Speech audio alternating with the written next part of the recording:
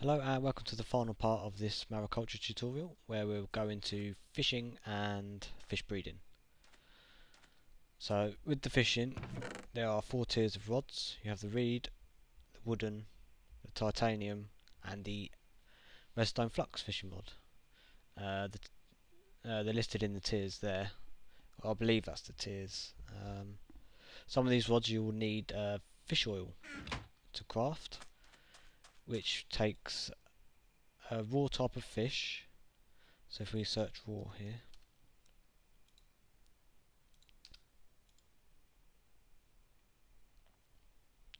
so any raw fish, if you hover over them it tells you how much fish oil each type of raw fish will give you,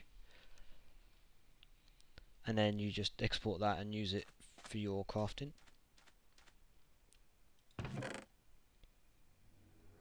To catch fish,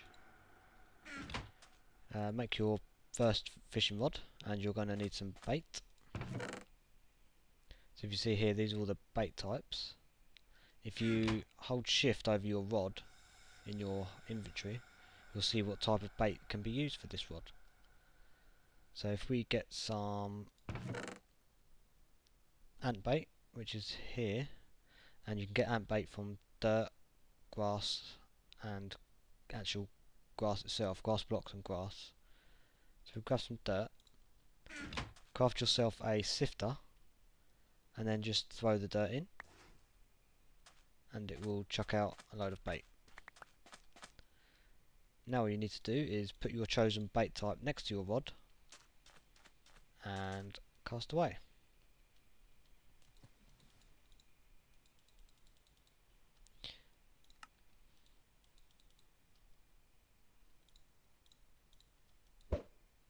Had the wrong type of bait there, as you see. Now when you catch a fish, if it's out in the air for too long it will die and turn straight into a raw fish. So a good idea is to fish underwater so it stays in the water and doesn't die instantly, or create yourself an auto fisher, which I'll show you in a second. Just want to demonstrate the fish here. It should make a sound when it's ready to reel in.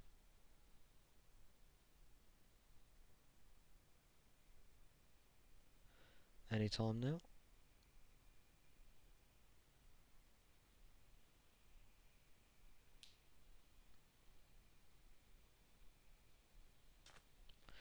Yeah, of course, it wouldn't do it because I'm recording.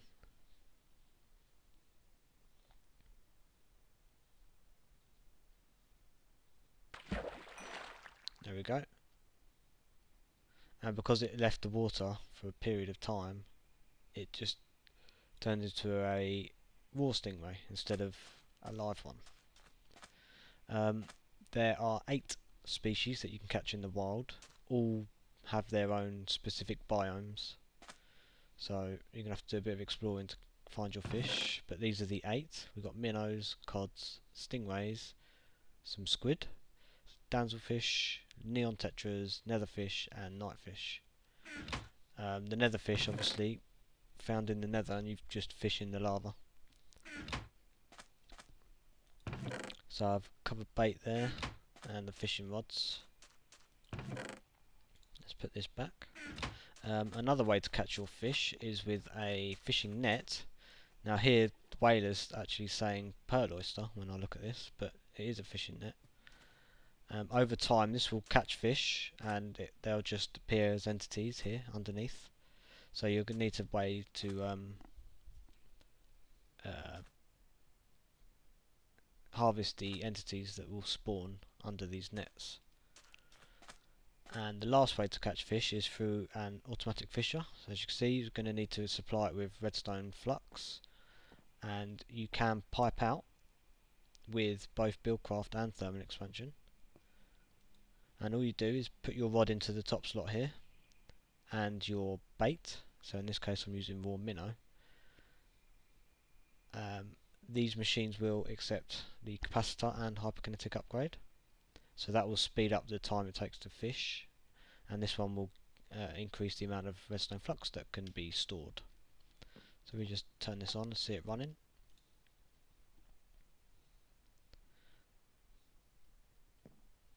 If we just turn that on. So I was testing it a bit earlier. There you can see we've got some leather and some ink, so it doesn't just catch fish. I was playing around with this earlier as well, and it doesn't seem to be working, the auto eject. There we caught a cod by the look of it. And there we have a female cod. So if you look at the blue text and beside it you have the female icon, which is the circle with the cross below it, and there's the male icon there.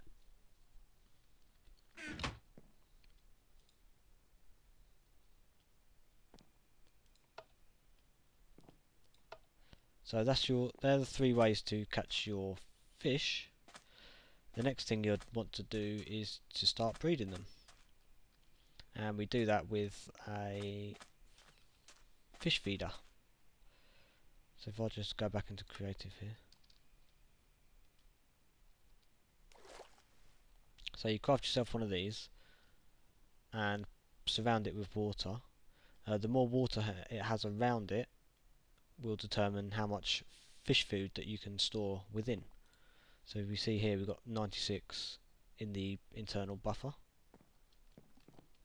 and this one will also be 96, even though it's a bigger pool, but I think it has something to do with the fact that I've built it on the edge of an ocean. If we see these ones here, this one can hold 160 and this one also can hold 160. So once you have your fish feeder built and placed in the world, you want to put some fish food in. You can do that with fish meal. If you look here, it says provides 12 fish food per fish meal. Now you can put bait in there also, but if you look on the tooltip, it says 1 fish food per ant bait, and so on. The bait worms, they're marginally better, but not amazing. So in order to get your fish meal, all you need to do is get your raw fish. See if I have some lying around. So any raw fish that you have, I have one there. But we'll take this cod and I'll show you that you can also just kill the fish by chucking it onto the floor. And over an amount of time it should, yeah, there you go. It's turned into a raw cod. Now what you do with the raw fish is crafting table. Just place that into a crafting table and it'll turn into fish meal.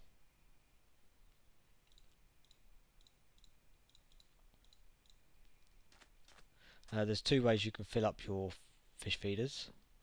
One is just to throw in the fish meal. Now if the buffer was empty, it would consume that and fill it up. And the other way is just to place it in this top slot here. So now that we have some fish food in the fish feeders, we're going to need to put a male and a female fish in there.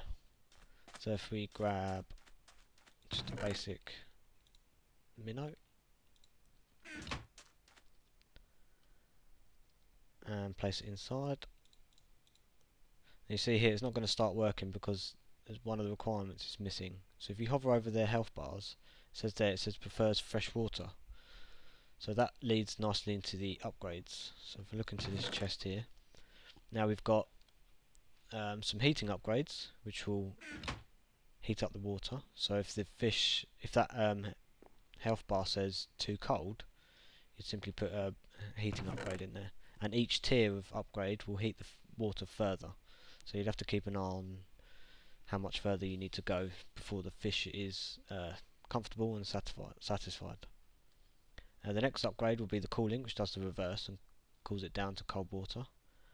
The storage upgrade will increase the amount of fish food that you can have in the buffer. The impurity upgrades will force your fish to breed faster. So if we look down here, I've stacked them here, so I have 3. So any fish that I put in here, their health bars will go down considerably faster and will speed up the breeding process. We also have the salinator upgrade, which will turn the water into salt water. The filtrator upgrade, which will purify the water and turn it to fresh water. As we can see here, this one wanted fresh water, so if we put the filtrator in there, that makes them happy and they start breeding. And then we have the ethereal upgrade, which will turn the waters into magical waters. And then we have the internal life for the male and the female, which will keep once you have your like super ultimate bred fish, you put them upgrades in and they will continue to live and produce items for you. That's the key thing with this breeding. It's a lot like forestry breeding with the bees. You get items off these fish. You'd have to start crossbreeding some of these wild fish to get some hidden fish. I'm not going to go into all the fish because that will spoil it for you. But start experimenting, crossbreeding, and see what you can come up with. That's all the upgrades. So once the cycle's complete and these fish die off, the female will always leave some eggs. So the next process would be to put them into an incubator, which is what you see here. Now the incubator is a multi-block, consists of the incubator base and 2 bits of the top. Oh, got that wrong way around. And it will turn into the structure. Again, this one requires redstone flux to operate. And it also accepts some upgrades. I'll go through them quickly. The capacitor upgrade will increase the redstone flux storage. The heating upgrade will make the incubator process the eggs faster. Sorry, it will process more eggs at a time. Well, I can demonstrate that now. I've got some eggs here that I prepared earlier. So if we place them in, you can see once the first cycle goes, so 44 eggs remaining, and then it consumed 12, was that? Now if I take the heating upgrade out, it consumes 1 at a time. So that just speeds up how many eggs are spawned. And the hyperkinetic upgrade obviously increases the cycle time. Now don't forget that the faster you want this to go, the more redstone flux it's going to draw. So just keep that in mind. So once the incubator is complete and finished with its spawning of eggs, you will always get a male and a female of whatever type of egg that you put in there. I did actually make some hybrids earlier, but they seem to have gone, or unless they've finished here. So I had a cod and a damselfish, I think. So we put these in here. Also, I believe you can use thermal expansion and buildcraft to pipe out of here and in. And you've got the auto eject and the redstone control, as with most mariculture machines. I'll take some of these out.